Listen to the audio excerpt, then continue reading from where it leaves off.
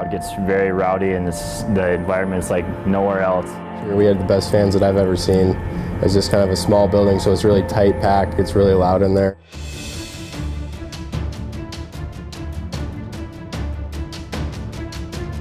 Our team this year had a lot of heart. We always worked hard. There's never a lack of work ethic, that's for sure. And I think just adding more talented, more experienced players in, kind of fill out the roster more, get more depth will be huge, and hopefully get a couple more wins next year. And just, we had such a tight-knit team this year. It just really helped out a lot being so close.